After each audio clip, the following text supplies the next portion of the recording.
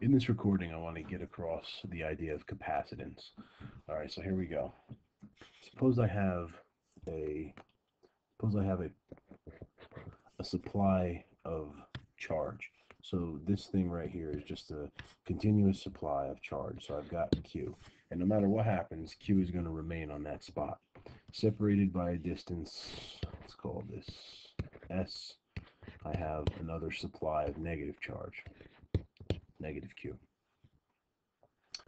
So later on, we're going to end up calling this a battery, but for now, just, I have this continuous supply of both charges. If I take next to that, I put a plate, a vertical plate.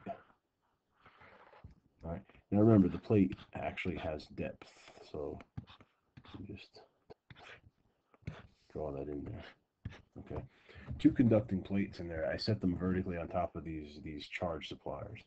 Well, since this is a conductor, we know that the positive charge is going to spread itself evenly over that surface, and on the inside there, the negative, and the outside, the negative charge is going to spread itself evenly over that surface. And then after a time interval of these things charging up, I remove the supply. What I have now are two charged up plates, and between them is going to exist an electric field. And we know from class that this electric field, assuming the plates are large enough, or your particle in here somewhere that's small enough, we know that the field is actually constant. So E is the electric field that exists between the two of them.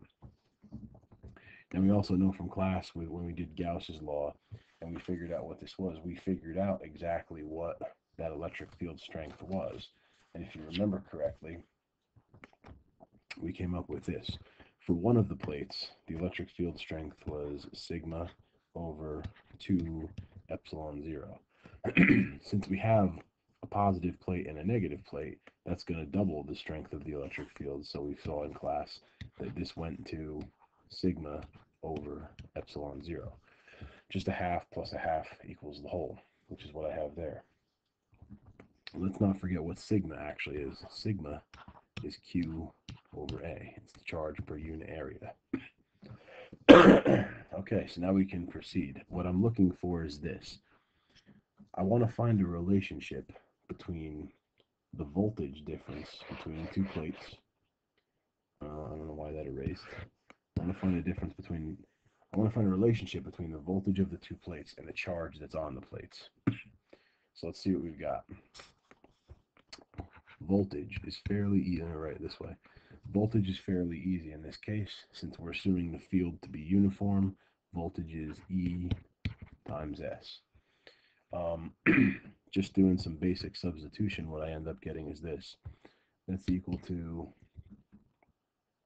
sigma over epsilon 0 times the distance that they're separated by. Now I'll replace sigma with what it is, and what I get is voltage is equal to charge over area times epsilon naught times distance. Now, I'm going to manipulate this equation so I have a ratio of Q to V. So in doing that, I get this. I get Q over V. Charge over voltage comes out to be, when you manipulate the other side, you're going to get A over S times epsilon naught. Now, this quantity right here, this is what we call the capacitance.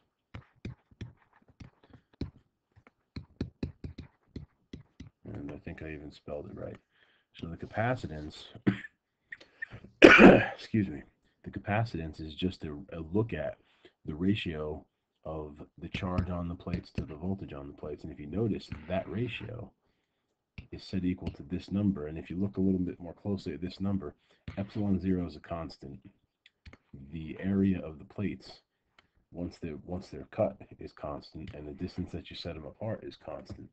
So essentially, this ratio has to end up staying the same. What that tells me is if I double the charge You know, if it's Q over V and I double the charge, then I have to double the voltage to keep that thing the same. And that says that the only thing capacitance is dependent upon is the geometry, the actual shape that you make with the two conducting plates and the field between them. So we've got that for two parallel plate capacitors. In the next lecture, I'm going to talk a little bit about what they're useful for, you know, where they come into play and where they don't. And I'm going to talk about other capacitors like spherical capacitors and cylindrical capacitors and how you actually calculate their capacitance.